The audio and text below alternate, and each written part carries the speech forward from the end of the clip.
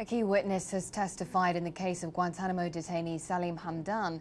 Ali Safan, a former FBI agent, said he had knowledge that Hamdan was close to Osama bin Laden while working as his driver. OK, well, for more on US media coverage of Obama's Middle East trip, we're now joined by Alison Weir, a media analyst from the If Americans Knew Institute, which analyses media coverage of the Israeli-Palestinian conflict. Thanks very much for joining us. First of all, what did you make of US media coverage of Obama's Middle East trip? Well, those are the headlines. Do stay with Aljazeera. More news coming up in around half an hour's time.